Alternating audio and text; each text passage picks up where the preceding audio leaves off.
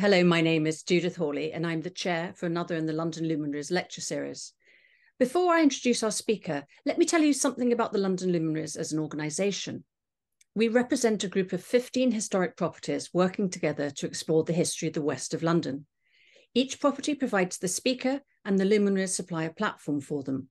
We volunteer our time to organise, publicise, and then edit the talks for our YouTube channel. We also arrange regular meetings with the Luminaries partners. Now, to make sure that we're accessible to a larger and wider audience, we're delighted to announce that we're partnering with other organisations to share these talks with the vulnerable and homebound. If you'd like to support our work, do please make a donation through our new website. And our new website is where you can see previous talks in this and previous series. So, as they say, without further ado, let me now introduce our speaker, Katie Hinchliffe. She's the Senior Visitor Experience Officer for Hogarth's House and Boston Manor House in the London Borough of Hounslow. She also freelances as both an independent art and social history lecturer and as a classically trained soprano soloist, most often and quite fittingly for this evening's talks, at funerals.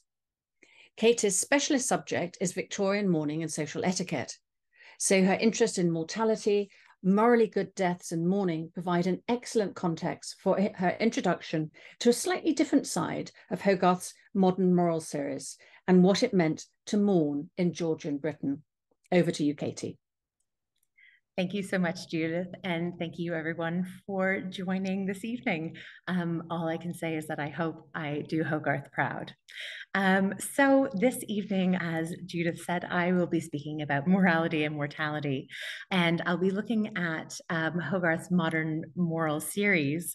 Not all of them, sadly, because again, we only really have an hour, including questions together, but we're going to be having a little peek at some of the series in which he portrayed the rise and swift downfall in the lives of those who chose vice over morals. So, of course, it's going to be a little bit saucy this evening.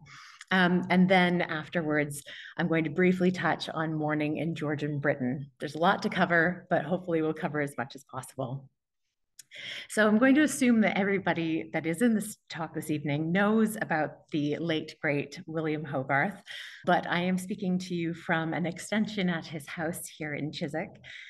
He lived between Chiswick, which was his quiet country residential retreat, and Leicester Fields, which is now Leicester Square. So his house, his main house, was where the Odeon is now. I like to say that he's probably literally rolling in his grave about a 5-minute walk from here, because his quiet country retreat is now very much next to the Great West Road. But at the time, it was a very, very small little village surrounded by fields. What makes Hogarth so special, and we all know this already, is the fact that he was part of the heart of central London, and he painted and depicted so many different people in so many different walks of life, whether you were rich, whether you were poor, whether you were young, old, all ethnicities, and as depicted here in Beer Street and Gin Lane, two of his most famous works, whether you were drunk on beer or drunk on gin, the morally good way of drinking or the morally bad way of drinking, he was there and he would remember you. And I think what's so special is that we can all kind of see ourselves and other people that we know in Hogarth's works even now. So his modern moral subjects were almost like an 18th century comic strip, if we think about it that way. They vary in terms of length. Most of them were either 4 or 6 plates, but there were some that were a little bit longer as well. Each one follows a distinctive pattern as well, and this will be something that comes back throughout the ones that we're looking at this evening. In the first image, or the first plate, it shows the lead character or the lead characters as an innocent, or at least without knowledge of what they're getting themselves into by being morally corrupt. Then by the middle of the series, they've essentially doomed themselves to their own demise because of the fact that they have given in to sin and vice, or have become morally not quite as good as they were in the first plate. And they're partaking in some sort of course, some sort of vice that will lead to their downfall.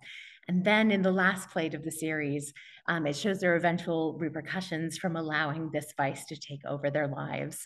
And in most cases, this means that they themselves pass away or essentially end up in a fate that is worse than death. Hogarth poses a really interesting question to the viewer. What happens when the person who has died is not a morally good person? Do we mourn them, or do we simply stand by and watch the action happen? The answer is, in reality, it's much more nuanced than we can really anticipate. I'm not going to put the Modern Moral series in chronological order, but I'm going to put it in the order of what I think makes for the best telling of Hogarth's perspectives on morality and how we may question a justifiable means to an end. The three points that I think really play a part throughout all of these works are power, social influence, and money are the three reasons that anyone during the Modern Moral series find themselves having a swift rise and an even faster downfall. These are the key elements that affect the players in the Modern Moral series themselves. So we're going to go on to our first one. I'm not going to go into the full series, but this is Industry and Idleness. And it dates from 1747, so it's about a decade after Harlot's Progress comes out as the first Modern Moral series. I think it's a good place to start, as the morals of the two leading men in the series are very clearly laid out for the viewer to see. And in return, their downfall and their rise to power are very, very clear from the get-go. So on the left-hand side here of the screen, we have Tom Idle. Tom is used a lot in the names of people who are not morally as good as other people in other series. So I'm not sure if Hogarth knew someone that was named Tom that he wanted to get back at or not, but I just find it very interesting. Anyway, Tom Idle is on the left-hand side, and his fellow apprentice, Francis Goodchild, is on the right-hand side. And of course, notice their names, Tom Idle and Francis Goodchild. Of course, all of the names are very, very on the nose. Tom Idle is literally asleep at his loom, and there's a cat playing with the loom next to him, and he is not doing his work as he is being instructed. The instructor is on the right-hand side of the frame and is obviously shooting daggers at him because he's so annoyed that Tom Idle is not doing his work. Meanwhile, Francis Goodchild is industrious, and he is able to finish his work, do a wonderful job. And this is, again, the first plate. This is the first time that we see them. What differentiates this Modern Moral series from the rest is the fact that we see that there is already an established good and bad player in this. Tom Idle represents morally corrupt, and Francis Goodchild represents the morally good, essentially. But also notice the frames. So these frames appear in plates 1 to 10, and they also symbolize what is about to happen. On the left-hand side over Tom, you have hanging ropes and essentially devices used for torture, used for people who are going to be arrested. And over top of Francis, you have a crown and scepter. So this is going to very much play into their future lives. Now I'm skipping ahead because, as I said, I can't go through all of the plates for this one, but I'm giving you a massive spoiler alert. Thomas Idle is shown to essentially fall from plate 1. He gets arrested multiple times. He is seen with people that are very willing to turn him in for a quick buck, essentially. And he ends up again in plate 10, so that's the plate just before these two, in front of Francis Goodchild, who has become an alderman. So despite the fact that they knew each other when they were both on equal footing, both on equal work, and could have had the same outcome, Francis Goodchild has essentially had to sentence Thomas Idle to die. Thomas Idle, you can see in the cart on the kind of like left of center of the plate 11 on the left-hand side, he's literally leaning on his own coffin that says TI on it. And he is reading a passage from the Bible, and a Methodist preacher is speaking to him and essentially giving him his last rites. This is a really, really interesting plate as well, because you also see the trifold Tyburn tree. So this is where people were hanged at Tyburn, which ends up being part of Hyde Park now. But there are also very, very famous people or players during the day. So you've got a woman right in the front with a baby, and she is selling essentially Thomas Idle's last words, which had not even been spoken yet, but she's written them up, and people ate it up. And someone else that is very interestingly shown in the engraving itself on the bottom right-hand side is someone colloquially named Titty Doll, who sold gingerbread at these sorts of events. And we know that he exists because of Hogarth, which I think is wonderful. But again, notice the frame. It's two hanging skeletons. So just in case you didn't know what was happening, Hogarth's made it very, very, very plain for you. This isn't good. I should have mentioned as well at the bottom, there's usually a Proverbs quotation or a Proverbs chapter that is noted that kind of plays on the action of what is happening in the scene above in each plate as well. And on the note of the hanging skeletons, just for Hogarth in general, with any of his engravings especially, or paintings which are turned into engravings, nothing is put there without thought or without purpose. And again, sadly, we don't have hours and hours and hours to go fully into detail about everything that Hogarth is depicting, but it's worth making note of interesting, strange things that you see throughout any of the works that I show you tonight or more. Please come to the house and you can see more on display. But he's very carefully chosen to depict what he shows.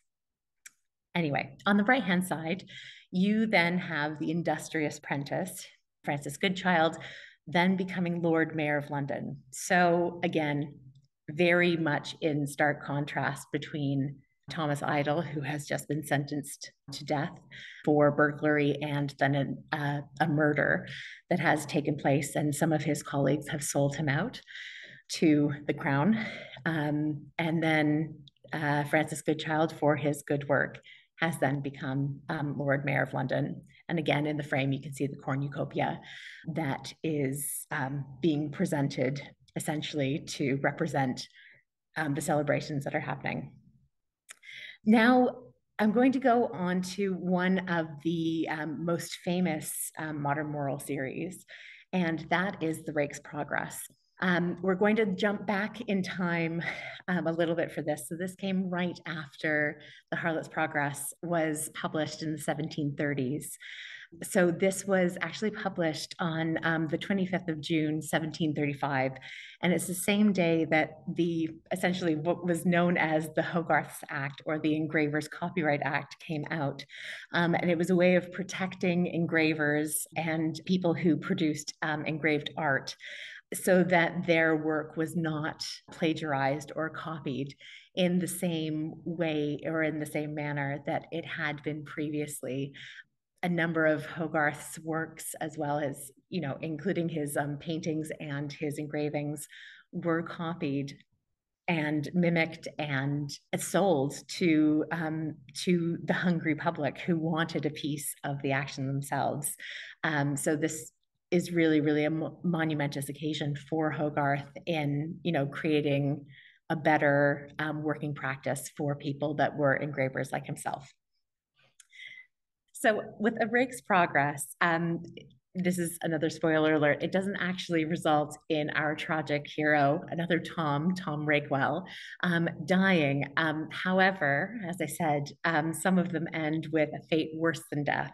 Tom, you'll see in a few minutes, ends up in Bethlehem and becomes one of the people that is someone that is looked upon by the upper echelons of society as a form of entertainment because he has gone mad, which again, is very much a commentary on social life at the time in the 18th century. So again, from the first plate, we as the viewer are immediately part of the action here. However, and this statement is true for all the modern moral subjects, there's an event in the first plate of the following three modern moral subjects here, which directly affects the moral quandary and sound judgment of our leading men and women. And this is exactly what Hogarth wants to challenge us with. What would we personally do in their circumstance? If there's any question of moral ambiguity, it's from our first glimpse into their life that we can start to see the downfall, despite the fact that they have turned a blind eye to the possibility of their fate becoming disastrous. So again, as I said previously, Tom in plate one begins as an innocent. His father, who was extremely thrifty and extremely essentially tight with money, has inherited this wealth that he doesn't know what to do with.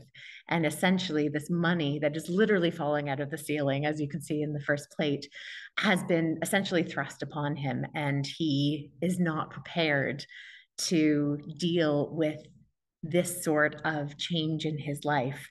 On the right-hand side, you can see a woman named Sarah Young, and she's holding a ring. And so Tom, presumably, as you can read into it, has proposed to Sarah, who is also carrying his child at this point in the series. Reading into this, you can see that obviously she's distressed and upset, and her mother is beside her, holding all of the love letters from Tom.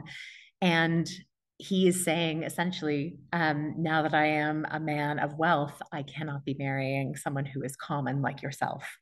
So immediately the viewer sees that there is something that has happened, that this change in his life, this change of immediate wealth and immediate social class uprising for him, has created this morally difficult or morally wrong conversation that he is then having with someone that he was about to marry, which is extremely difficult. It's worth it to mention again, so keep in mind the three principles that I've identified as reasons for the moral downfall in the modern moral subjects. This is power, social influence, and money, and they come back time and time and time again. And again, remember that Hogarth carefully places symbols throughout each plate, some which are more obvious than others, which symbolize what's happening in the direct action of each image, and some which are more hidden and foretell what is to come. Do pay attention as I'm flipping through the slides so that you can have a really, really good look at what is happening. So yes, so as we have mentioned, in the first plate here on the left-hand side, we have Tom Rakewell inheriting the money from his father, and the first plate is called The Heir. You've got people all around him immediately measuring him for suits. You've got people counting his money on the table there, making sure that he's got everything that he needs, going through his accounts, making sure that he perfectly understands what is happening and what is about to happen as well. And as I very briefly mentioned, it always makes me laugh to look at it. There's literally money falling out of the ceiling because his father hid money all over the house, one would presume. In the second plate, notice how different his life has already become. So the second plate is called The Levee, and he has completely changed his character. So Tom is surrounded by the sorts of people who are going to teach him how to become the sort of aristocrat that he has now got the money to become. He's got someone that is a dance master. He has a swordsman that is going to teach him how to duel properly. He's got someone at the keyboard there, or at the harpsichord, who the rumor is that it's supposed to be based on Handel. I would love to believe that it's Handel. And the scroll behind him are all of the patrons that are mostly names of castrati that he was working with. So he's very, very high up in the social echelons already, even though this is very, very early on in the plate. But notice the things around him in the room, such as the artwork. You've got a rooster there, and you can kind of maybe put two and two together with what Hogarth was alluding to in his change of mannerism and change of deportment as well. And you've got a number of men in the background as well that are not paying attention to the immediate action, but what are they talking about and who are they talking to? Because you can see a woman there, and one can assume that that is Sarah that has come to speak directly to Tom. So then we go on to plates 3 and 4. Plate 3 is colloquially known as the orgy, which I absolutely love. So this is at a wild party, or what was known at the time as an orgy, in a brothel in Covent Garden. And Tom is to the left of center, enjoying every single moment of it. But as you can tell, though he is there, he is not mentally there. He is holding a drinks glass, presumably either gin or brandy, and he is surrounded by women that are taking advantage of him. So there's a woman that is reaching into his shirt while another woman takes his pocket watch. So the woman reaching into his shirt essentially is pickpocketing him, but he doesn't realize that because he thinks that she's going to do something else. He's in a state of kind of various undress. So one can assume that he's been having a good time as well. And you have a number of women doing other things like pulling up their own stockings. There's another woman at the back that's spitting at another person across the table. And there are people coming into the scene too. And what I think is so brilliant about these Hogarthian scenes essentially is the fact that there is so much movement. And again, you can really get a sense that you yourself are there. Though you're kind of looking from the fourth, essentially from the fourth wall, you're looking in on the scene and you think, this is definitely something that I can put myself into. And I think that that's the appeal of Hogarth. You can really place yourself in what's happening here. Then in plate 4, you have the arrest, and this is actually happening on St. David's Day, and we know that because there are bailiffs that are wearing leeks in their hats for St. David's Day, so they are the Welsh Guards, and it's happening at St. James's Palace. This is also Queen Caroline's birthday.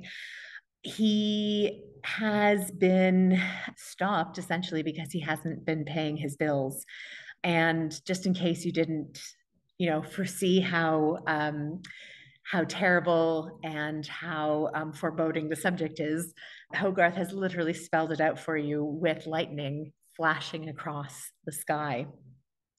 The only person there that is once again showing up in the plate to Tom's defense is Sarah, and she is there to rescue him.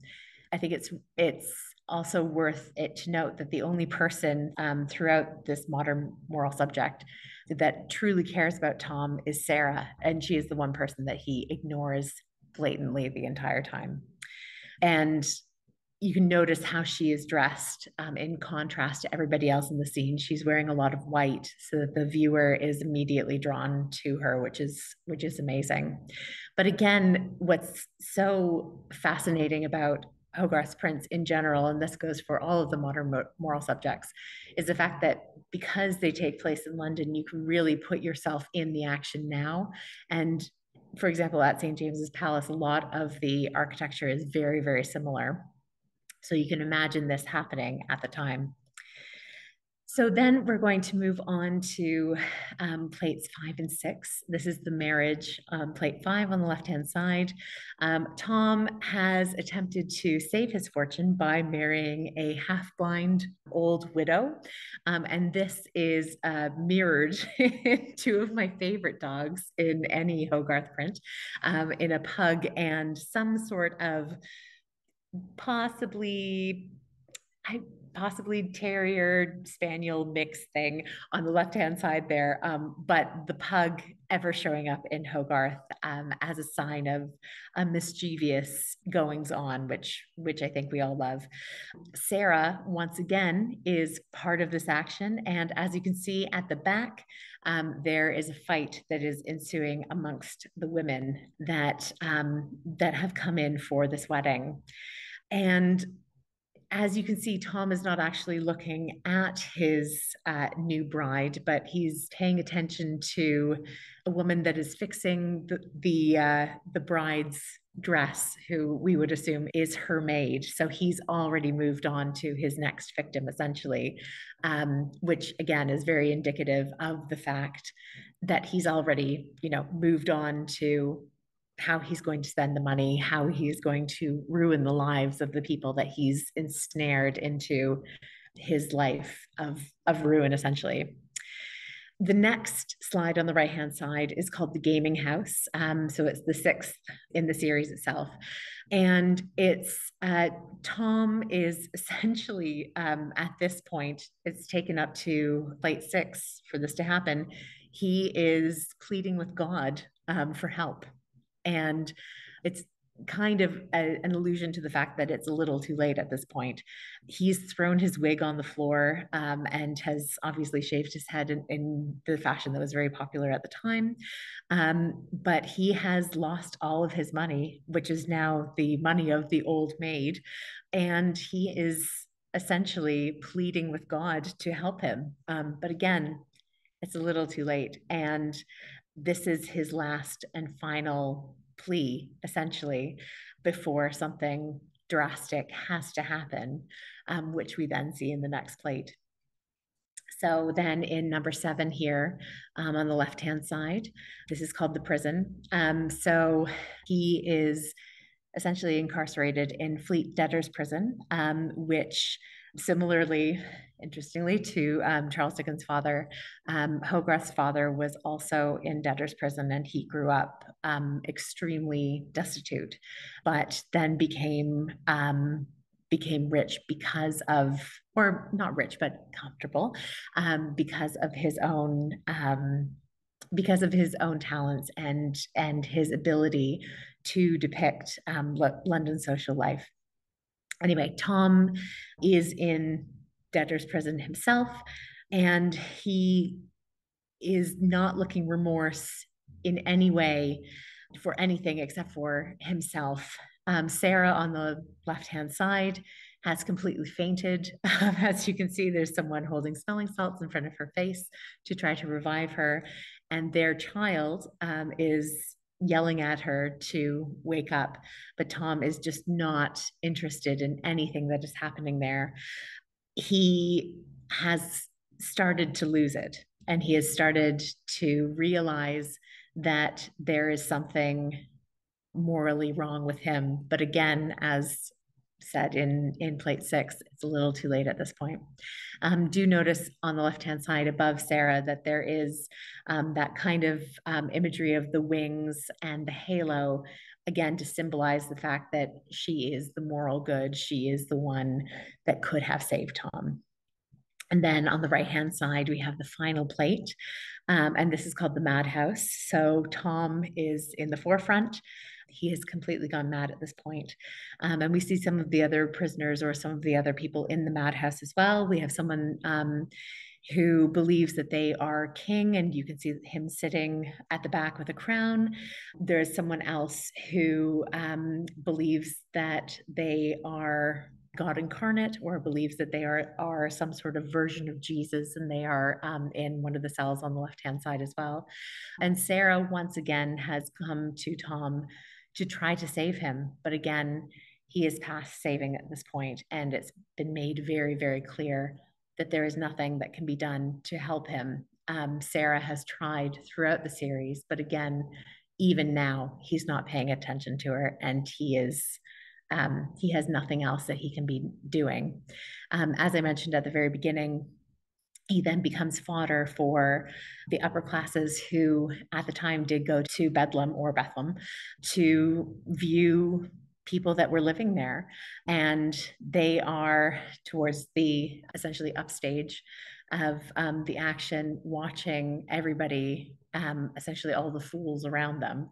And Tom has become essentially a reason for ridicule. So he's gone from becoming a member of the aristocracy to someone that the aristocracy laughs at. On that depressing note, we're going to start with another one.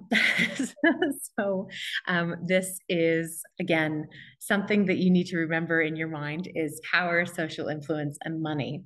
And so this is Marriage a la Mode. It was painted between 1743 and 1745, and the paintings themselves are in the National Gallery. I should have said that the Rake's Progress is on display. The paintings are in the Soane Museum. The engravings for Marriage a la Mode were engraved shortly after they were painted, and there were a number of people who engraved them for Hogarth. So he employed people to engrave them for him, and the ones that I'm showing were engraved by Bernard Barron at the time. So this series was created with a specific intention of satirizing marriages for political or financial gain. So in other words, arranged marriages amongst the upper echelons of society. And again, from plate 1, we can see that the destiny of the two tragic figures who are to become the Viscount and the Viscountess Squanderfield, again, very good name, Squanderfield. So Earl Squanderfield, father of the groom, has a title but has spent all of his money. And the father of the bride, a city merchant with no title but lots of money, are striking up the marriage deal while their son and daughter, posed at the right-hand side of the image, this is on the left-hand side, are literally shown with their backs to one another. The Viscount is looking in the mirror at his reflection, but the viewer sees the reflection of Silvertongue, who is their lawyer, who's chatting up the Viscountess. And noticeably, there are two dogs chained together on the right-hand side of the frame. There's always dogs, always dogs. Look for the dogs. Overall, the downfall of the Viscount, and I think that this is really interesting, is because of his lack of social influence and obsession with spending money. And fatally, because he is essentially emasculated by his adulterous wife, who essentially has a downfall because of her rise in power and social influence. It's all about knowing where you are supposed to be morally before you can safely climb the social ladder. And essentially climbing without a moral safety net means death. And that is something that we need to remember in these series. In the second plate, the Squanderfields are now officially Viscount and Viscountess, and they have just been wed. They've been wed for a little while. The Viscount, who already had essentially the markings of syphilis in the first plate, as you can see on his neck, it's front and center in plate 2. Once again, as I said, look for the dog. The dog at his right-hand side is pulling a nightcap out of his coat pocket. So obviously he's been up to something the night before, and his sword is lying at his feet. So it's a symbol of maybe like a lost duel, but again, the sense of being emasculated by his wife.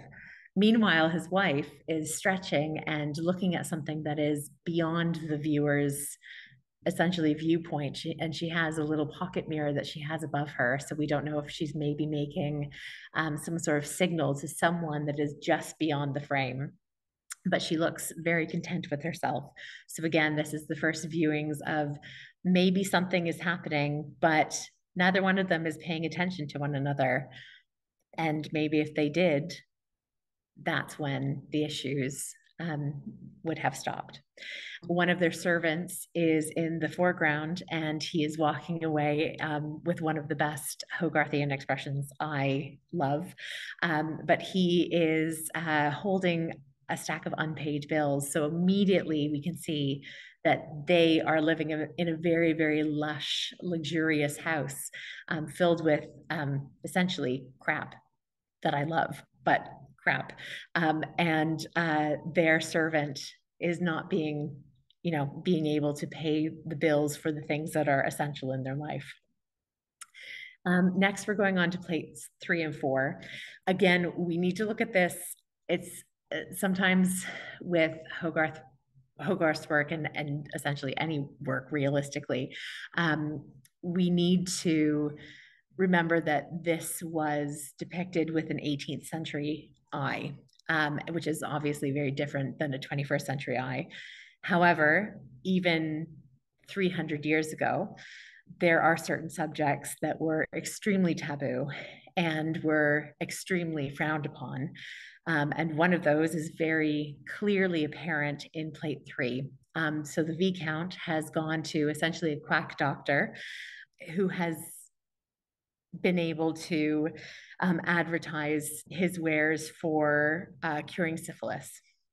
So once again, you have the Viscount with his patches on his neck, but next to him is a young girl who is dabbing at her lip, and the viewer can either read this, a few different ways, one of which is that he's given syphilis to her, or that she has inherited syphilis from her parents, and it is something that the Viscount is trying to essentially pay for her to recover from, so that he can have a ward, in very loose quotation marks, that he can then spend more money on in other ways.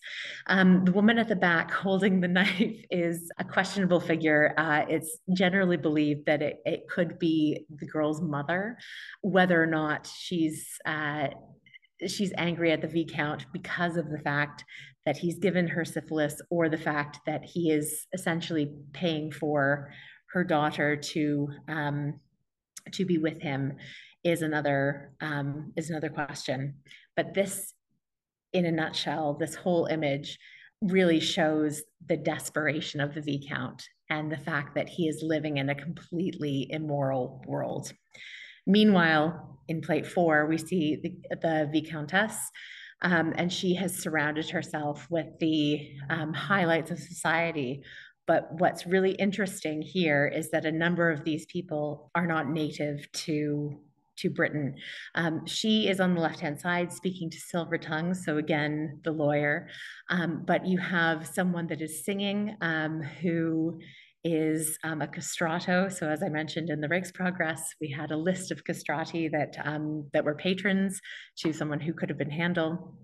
And you have behind the Countess someone that's doing her hair. So essentially, it's mentioned that it could be a French hairstylist. And next to him in the white gown is someone that is absolutely adoring the castrato, who's come over from Italy. So these are all the sorts of things that the Viscount does not know are happening in his own home, but the Viscountess is paying for all of these foreign services and foreign people to come into her home for a different reason, to boost herself up in society. But because of that social influence, she's become too popular. And then in scenes 5 and 6, Silver Tongue has been caught dallying with the Viscountess. Silver Tongue is interestingly escaping out the window in a very interesting pose, and very scantily clad. So we can assume we know what's happened here. And the Viscountess is kneeling as though she is praying to a saint, at the feet of her husband, who has been stabbed by Silver Tongue fatally. It's really interesting, this pose that Hogarth has decided to depict the Viscount in, because it's very similar to Jesus being taken off of the cross, and essentially the Viscountess in that manner becomes like Mary Magdalene.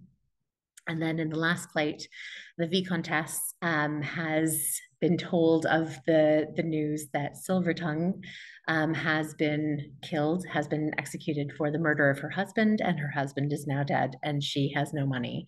And there are a number of symbols around the room, especially the skeletal dog at the table, that show this. But the saddest symbol in the work itself, and probably out of the entire series, is the little girl that is at the Viscountess's lap, that is giving her one last kiss. This is the only heir that has come out of their union.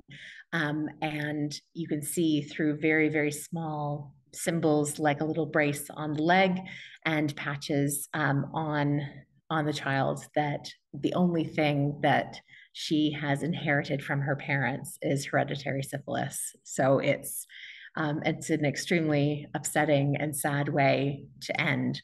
But again, this is a moral tale. I want to talk about Georgian mourning very quickly. So this image comes from 1733, so around the time that Hogarth obviously is depicting morality in his series itself. Again, there's this notion that when someone dies, we remember the great and the good, and we mourn them for that. All ill is forgotten, and all immoral behavior can be shaken off to a certain degree. But if you're mostly morally, good in your lifetime, then you would be remembered well.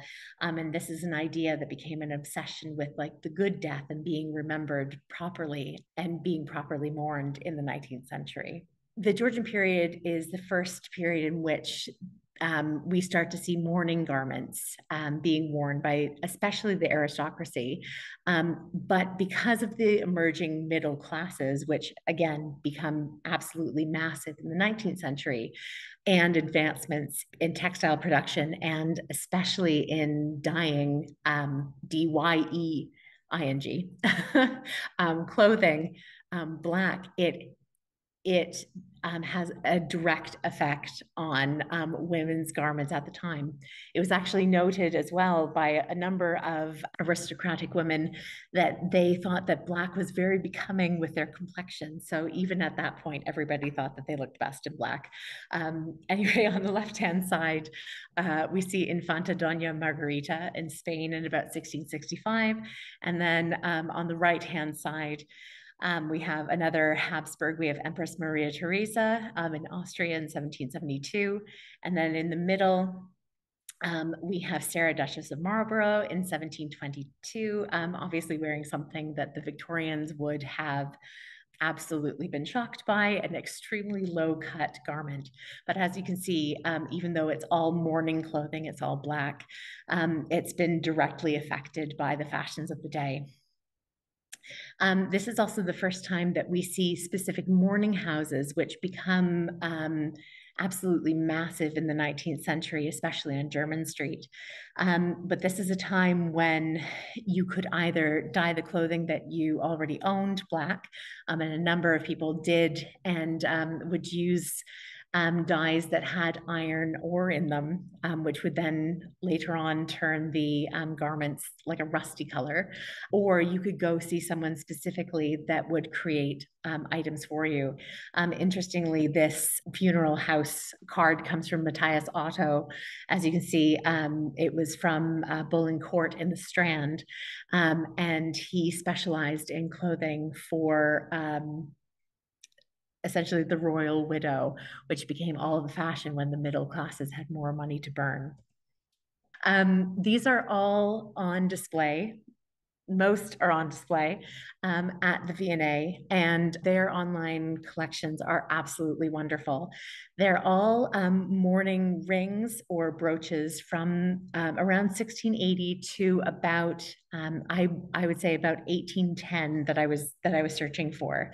But this is the time when mourning brooches, or sorry, mourning jewelry comes into fashion, even more than mourning clothing itself. You have to remember that the average age of an average Londoner was around 40 at the time that Hogarth was living. So the fact that he died when he was 67 is quite an achievement. But by using things like hair that you could keep from someone who was deceased that you wanted to remember, this was something that was so interestingly pliable, and you could create great works of art with it, from plating it to, as you can see, there's at the bottom there's a brooch that has the plating around the outside, and something that looks like a sheath of wheat as well, and then kind of like the curls, which then become the Prince of Wales curls in the 19th century. And these are all absolutely amazing. But as I said, please do have a look online. They're both in the jewelry galleries as well as the British galleries, but they kind of came out of this obsession with memento mori, or remembering you must die. And there was a lot of jewelry that existed, especially in the 17th and early 18th centuries, that wearers would, or the people would wear daily, or at least very frequently, that would give you that remembrance to live a good life, and to make sure that you were doing something to live your fullest, to live to your fullest every day, morally, we would assume. But that's what makes it so lucky that we have this item on display at Hogarth's house itself. We are lucky enough that Aberdeen Council has given it to us on permanent loan. It is the memorial ring for Jane Hogarth when she passed away in 1789 at the age of 80, which is quite amazing. As you can see on the left-hand side, it says, "In life beloved, in death lamented." There's someone underneath a willow, and you have a funerary urn that this person's lamenting next to, and the ring itself is surrounded by seed pearls. This is a time when, again, the middle classes were more able to pay for luxuries like this, and this is something that the family could hold dear to themselves, and wonderfully, it's ended up back in our collection in a sort of way. Hogarth himself had a really interesting last day. He traveled from Chiswick to Leicester Fields and was physically not feeling wonderful. He was declining steadily in his last few years, but he was in morally and mentally high spirits. So he traveled back to Leicester Fields, and two very exciting things happened that day. One, he received a letter from Benjamin Franklin, which he was in the process of writing back to, and two, he said in his essentially in his accounts that he ate 2 pounds of beef. And as a founding member of the Beefsteak Club, I think that is the proudest way to die. However, it must be said that he was also violently ill that evening and proceeded to vomit all of it up shortly before he passed away. It said that he had a bell that he would ring for his servants, and he rang it so hard that they said that the bell itself broke. We're not quite sure how he himself passed away, but it said that he passed away because of an aneurysm. And again, he was 67 and lived a great life. I have to thank the incomparable Val Bott, who, if you live in Chiswick, you know of Val, or you know Val, but she was able to send me these images of Hogarth's tomb, which is at the wonderful St. Nicholas Church, and you should definitely check out their programming as well. It's absolutely wonderful. But Hogarth, when he passed away, did not have enough money to be able to afford a monument for himself. So David Garrick, one of his best friends, petitioned his friends and Hogarth fans to pay a subscription into paying for this monument, and this is what was created, and it was gilded on top, which I think is wonderful. And David Garrick actually wrote the monument inscription on the tomb itself. On the left-hand side is the bathos, which is Hogarth's last work. And he himself didn't end up doing what he wanted to do with his life, and that was to create this great English school of painting. So this is a commentary on the fact that he essentially felt like a failure. He knew that his life was about to end, and this was his last work itself. And he created it as the end piece for a bound collection of his works. But I think Hogarth, by his own admission, would say that he was not morally good or, completely morally sound. But I think that we can all agree that he had a wonderful life, and we really thank him for what he did while he was alive, which then begs the question, how are we ourselves going to be remembered when we pass on? Thank you, Katie. That was amazing. It's so good to hear about Hogarth in detail, because the paintings and the engravings really do need a lot of unpacking, don't they? Because they do have so much information in them. There are 2 more talks coming up. One tomorrow, Alexis Haslam will be doing a fantastic talk about Fulham Palace. And then we have a short break until the 15th of November, when we have 2 speakers, 2 for the price of 1, wonderful speakers from Kew Palace and Strawberry Hill House and Gardens.